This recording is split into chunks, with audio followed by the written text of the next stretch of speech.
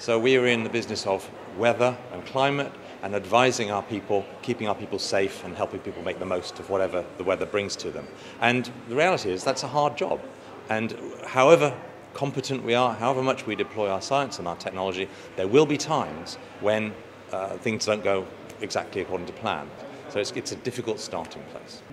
We're lucky here in the Met Office in the UK because we've got a comms team, we've got a press office that has that first point of contact with journalists and people who are working in the media. So we can take the initial contact and work out how best to deal with the inquiry. But the principles apply wherever you are in the world and with whatever resources you've got. The most important thing is to find out what they want to talk about. Do you really want to talk about it? Is it for you to talk about?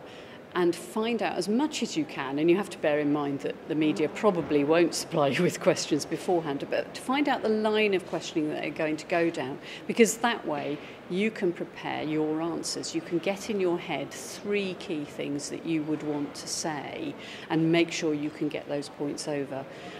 Always make time beforehand to prepare for your interview. So get a colleague to ask you the questions, to pretend to be the journalist. Put yourself in that situation as realistically as you can so that you can get a feel for answering the questions, making sure that your answers are appropriate to what the questions are and that you're getting your messages across. As the interview begins, the basic steps, acknowledging the reality of what's happened, correcting any misapprehensions as to what's happened, being empathetic if there have been fatalities or injuries or inconvenience caused, then we can't duck those. We need to acknowledge that that's the case, be honest about the facts, and to take the conversation from the negatives of some of the difficulties that have been caused to what we're going to do about it, what we expect to happen in the future, the confidence that the public can still have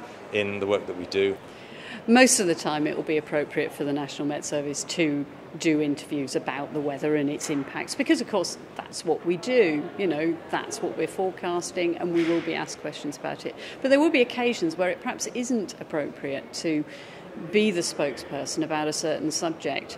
It might be something that the weather is related to, but isn't something that we can talk about ourselves. And then it's important to direct the inquiry to someone who could answer it in an expert and a professional way, in the way that you would like to answer about the weather.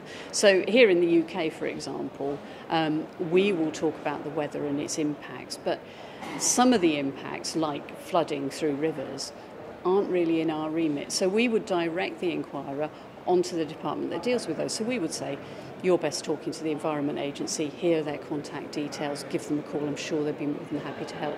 So you need to assess, are we the right people to answer this question?